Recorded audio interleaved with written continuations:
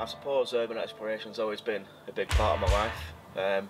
Ever since I was a child, I grew up on a council estate from Burnley, and there were always derelict houses and buildings. We used to play in them as kids. Although it was very dangerous, there were no floorboards, half the stairs were missing. Obviously as a kid you don't really think about the dangers of it. I did my first proper true explore when I was about 14. It was an old mill down by the Rosegrove Canal in Burnley. An old smelting factory, and they used to make castings, cast iron castings, all the black sand everywhere. Black snakes moaning, church bells tone. Don't you hear them?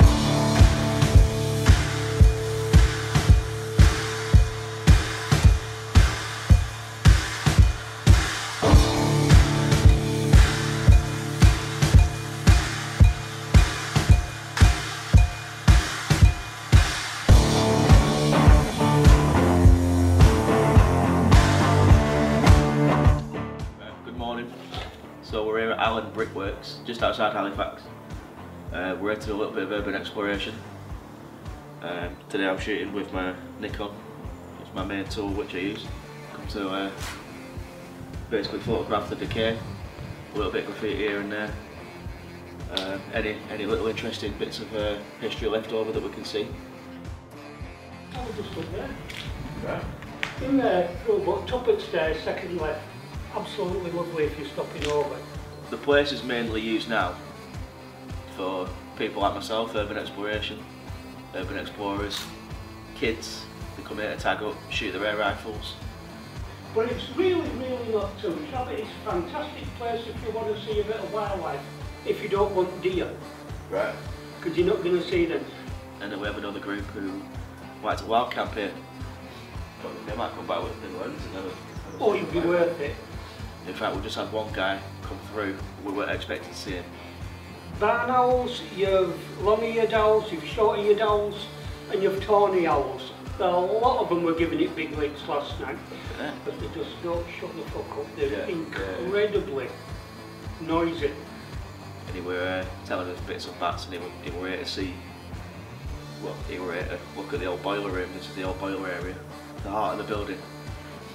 And the reason it closed down is because back in the day there was a big explosion here. One of the boilers blew up and took 20 people with it, and the owner of the building couldn't afford to pay the compensation.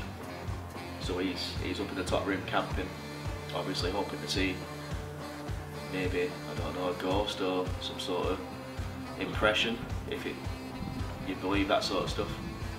I'm not saying I do, I'm not saying I don't. Yeah. But if you get somewhere like that, there is a spot if you don't mind bringing a ladder. Fucking.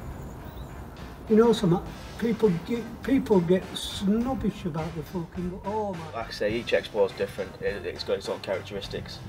This one isn't so much about the buildings for me. It's about the graffiti and the artwork and the photographs I can get from here.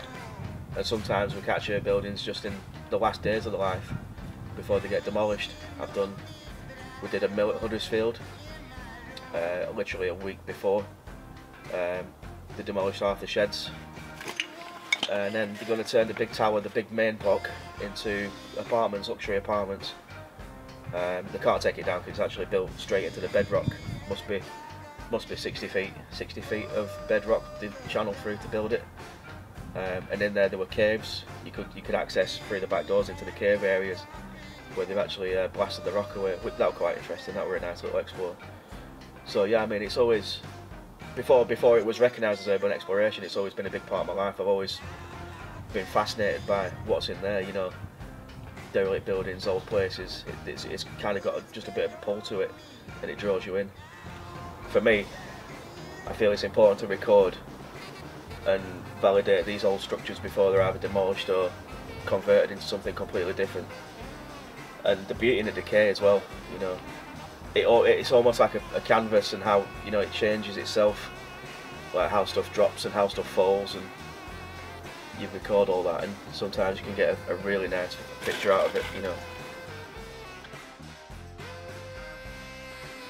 So we've done the Allen Brickworks, we finished up the explore there. We had a quick drive over to Bradford for the next explore, which is Barker End Mills. So trying to show you two different types of buildings. One where we're mainly just there for the graffiti and a few of the older decayed shots, and then this one which is actually still a full structure. The history of the building: it was built in 1815 as a steam powered cotton weaving mill. All the weaving sheds have gone now, and it's just the main tower block that's survived. They do get a lot of theft here. All the floors have gone because underneath the concrete flooring there was a lot of Yorkshire stone paving slabs, and they're worth quite a bit of money, so you do get a lot of pilfering here.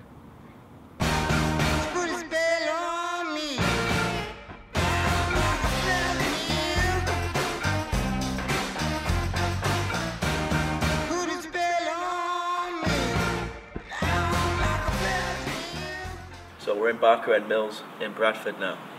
This is up on the top floor. Very stripped out, and we came, must have only been about 4 or 5 months ago. Quite a little decent explore, there were a lot to see. Still some original features. The original cast iron supports are still in place. All the old water sprinkler systems and the pressure valves. Not been in the basement unfortunately because it was flooded. But I do like a good mill. But I think the most unique one I did was the Empire Theatre at Burnley, and it took me ages to get in there. It's been on my radar for about 4 years, and they're only tiny access through a really small cellar window, but it's on the riverside, so if the river's up you can't get in, and it were always like a bit of a unicorn for me, you know. Every time I went it were always sealed, or every time I tried the river were up. Anyway, I went about 2 years ago in summer, and everything was just right, just fell into place, and it was just easy to get in. River were down, window were open, somebody had left a nice little step ladder for me, and it were just got inside. It was just unique. Morning light coming through holes in the roof, and it just lit it perfectly.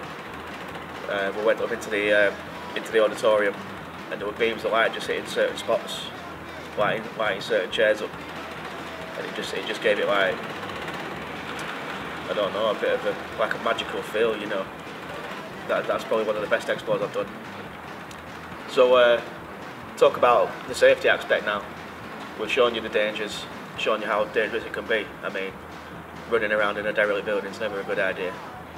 But we tend to take certain precautions. We don't ever break and enter. A lot of people think we do. I mean, the biggest thing we do is trespass, and it's a civil matter. So police tend not to get involved, you know. If there's people on site, try and ask permission, I suppose.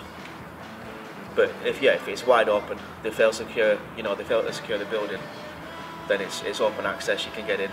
We just get in, do our thing, never break anything, never smash anything up. Caught a few kids in before doing the same thing. We chased them out. Unfortunately, it's also a reason why a lot of buildings get burnt down and destroyed, I suppose.